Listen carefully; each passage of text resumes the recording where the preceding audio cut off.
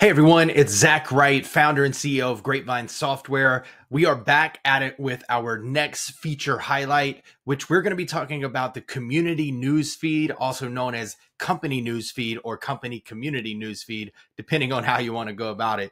But as always, we want to start with what is the reason and why did we choose to take this approach in Grapevine for our customers? So right now, I want to talk about the importance of having a place to engage your employees, especially for your distributed team.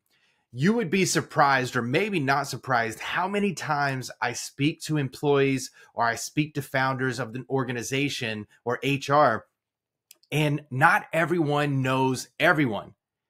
And these are even small companies. 50 to 250 employees is where we focus on right now. And so that is just, it's saddening to me because you're missing a lot of opportunities. But let's look at what we're missing with the call outs of the percentages here. So according to Gallup, highly engaged teams show 21% greater profitability. Now, a lot of people out there talk about that we need to get our employees more productive. We need to make them more efficient, more engaged. Well, you have a tool within Grapevine that can allow you to do that, especially for distributed teams, right? Because that's going to be a little bit harder, but it's not impossible. And we're making it easier than ever with Grapevine. So that's 21% to think about. Everybody can use profitability. Then let's look at this next one. A Harvard Business Review study reported that employees in distributed teams are often less connected, but virtual platforms with social features like a news feed, cough, cough, Grapevine, can increase the sense of belonging and improve communication by 25%. Now, what a lot of people don't put together or connect the dots on is whenever you're working on improving your communication as a team and as a company, it's not just the communication and the collaboration that you're working on a project. It has to encapsulate all of it. And so the best way to have the best outcomes with communication and collaboration is to connect people on a deeper level, more so than just the work that they're trying to do. That means that people are going to be willing to step up and help others, or they're going to know who to go to whenever a problem or an issue or something that they're trying to solve and they have a roadblock on, they're going to know who to communicate to. So that is important here. But let's also look at some other details on why a community newsfeed is so important. For distributed teams, we talked about this, they feel less connected. And what is the result of employees feeling less connected to a company and their team is turnover. Turnover is a costly issue whenever it comes to organizations. I think that there is something out there where it's the replacement of an employee costs about 50% of their salary. So take your turnover rate, calculate their salary, get the total, and then divide it by 2. And that's what you're putting on the table here with disconnected teams and employees. So think about that. Now, contradictory to what we just said is employees who receive recognition are 5 times more likely to stay at a company.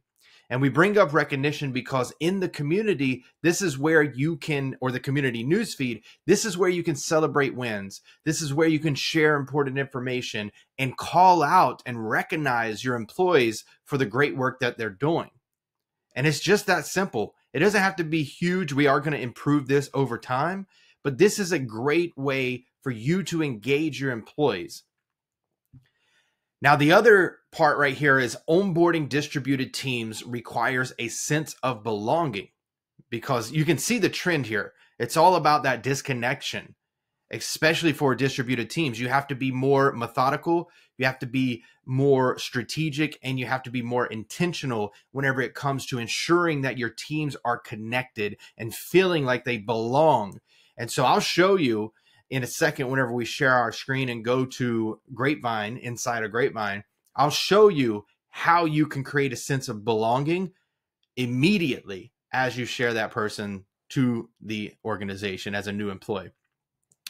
All right, the last one here is a place to replace the water cooler with an asynchronous touch.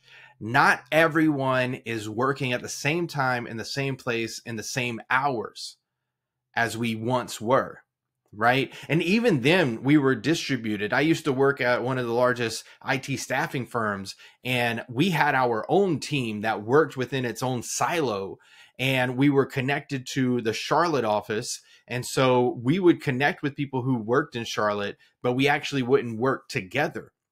And so we did communicate in the water cooler, but it never really amounted to anything because we weren't actually connecting. And so what we're creating here is a platform that replaces the water cooler, but it also gives an element of asynchronous. So you don't have to share this in real time, and you can still have employees connecting and understanding who each other is because of our community newsfeed, also our employee profiles, so on and so forth. But now let's dig into the differences here. I'm just going to move me down just a bit so we can see that. The differences here is this is the traditional approach and even a little bit of the modern approach. I think that we're the future approach, but this is the traditional and let's say modern approach right now. So somebody might share an update or a win, like you won a deal in Slack, and people lose it minutes later because that thread is continuously going.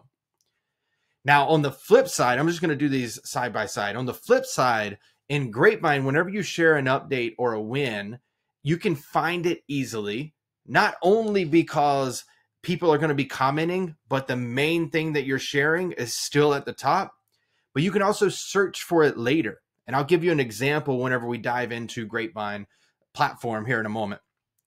Now, the other traditional part is introduce new employees via email with zero response or responding directly to the employee or responding all, but you only get like one or two. How does that make you feel as an employee? You don't actually feel great. You don't feel connected. You don't feel like you're a part of the team. It's just not a good look. Even in Slack, if you share it in Slack, people might only put an emoji or whatever the case is. In Grapevine, you introduce a new employee and you celebrate in the comments. And this leads into the second bullet point, or the third bullet point as well, is on the traditional approach, you have no way of knowing who this person is beyond the announcement. So you might share it on email or Slack, and then you go to dig into them by looking at their profile in Slack. And the only thing that you really find out is that this is what they look like. If they added a picture, this is what their title is, and this is their email, maybe their number. That's about it. With Grapevine, you can explore new employee profiles and get to know them instantly. Again, I'll show you that here in a moment. And then the last part is pretty key for distributed workforces, but really anybody working, is that whenever you celebrate or announce someone, you're bombarded with notifications after sending that message. And just imagine if I was deep in work and I started seeing the Slack bot or the Slack messaging just pop off with notifications. Same thing for MS Teams, right? Well, that distracts me. I go in there, I look at it, and I'm like, okay, that's great. I could have looked at this a little bit later. Well, in Grapevine, what you do is you receive email summaries instead of being bombarded with notifications. Now, some people can look at that as a positive. Some people might look at that as a negative. But whenever it comes to our platform and you're sharing information like this, it's not something that you necessarily have to react to immediately, but you will definitely see what's going on in the company every single day, twice a day through the email summaries. And that means that you can allow your employees to have deeper work without being so distracted through notifications. All right.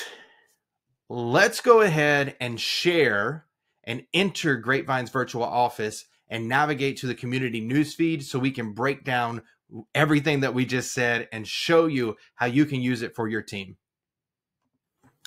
All right, we are in Grapevine's virtual office platform. Now, if you're not familiar with these feature highlights, this is our company's social intranet homepage. This is where a lot of those email summaries are going to take place, because you're going to have executive newsfeed, announcements, upcoming company events, and social media posts. But we are here to talk about the company or community newsfeed. So let's go ahead and navigate over here to the community tab. And you can see how familiar this looks, right? It looks a lot like LinkedIn. It looks a lot like Facebook. So every single employee is going to understand how to use Grapevine right off the bat, or the majority of it. And it's very easy to learn if they don't. But let's just look at what's in here. So from the intranet, the homepage, we have the recent updates or announcements coming through here, so everybody stays aligned. And then we have the upcoming company events.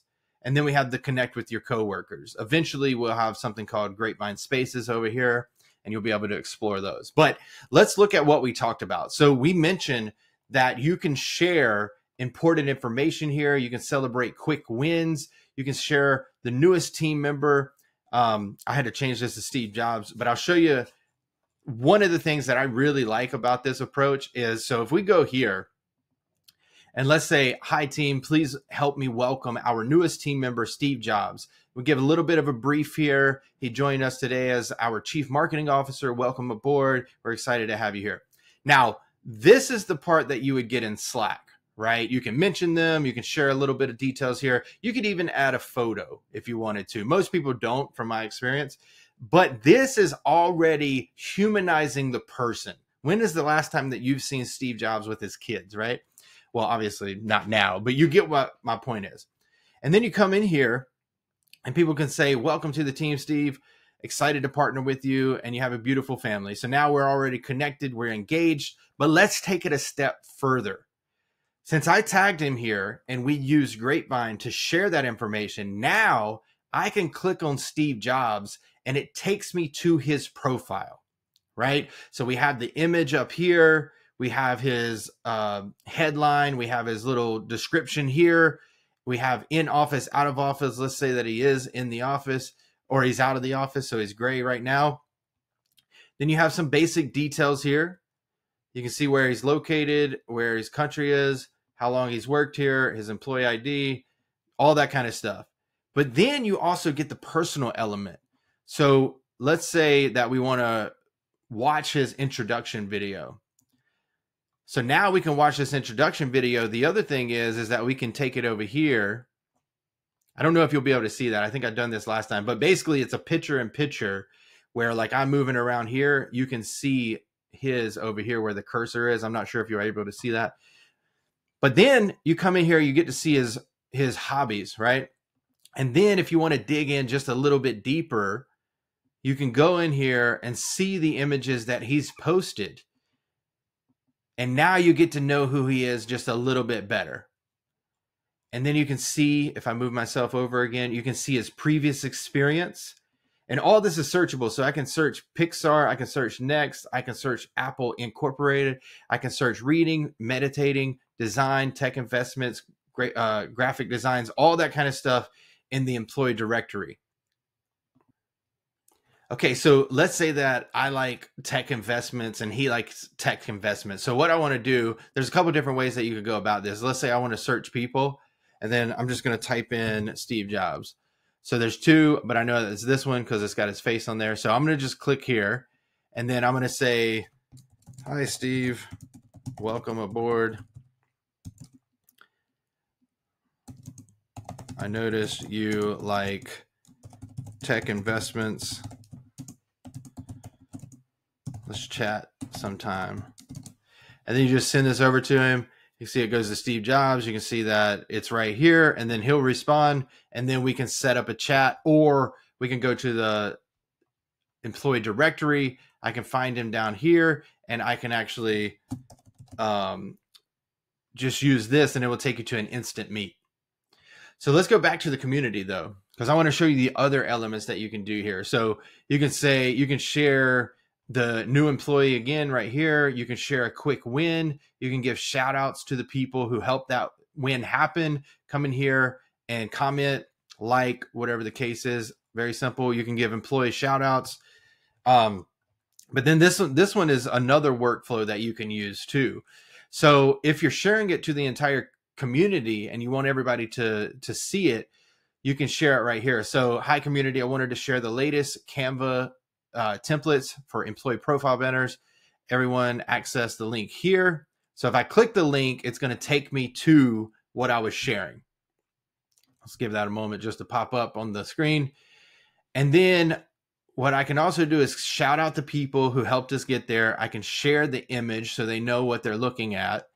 But then I can also give them a call to action if they wanted to. So if I wanted to, I could take this, right?